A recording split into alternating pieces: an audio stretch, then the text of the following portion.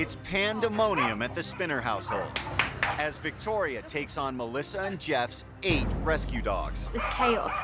Oh, that's a little manic, isn't it? The dogs have overrun Jeff's kitchen. The dogs have jumped up on the stove and turned the gas on. That is dangerous. And laid claim to the bedroom as well. How are you intimate? All the chaos is destroying the couple's house. There's been a lot of damage done in this house.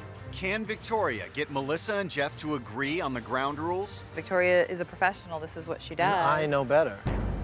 Just admit it. Or is 8 too many for them to handle? Enough! You're not keeping your side of the bargain. And you're going to have to deal with that.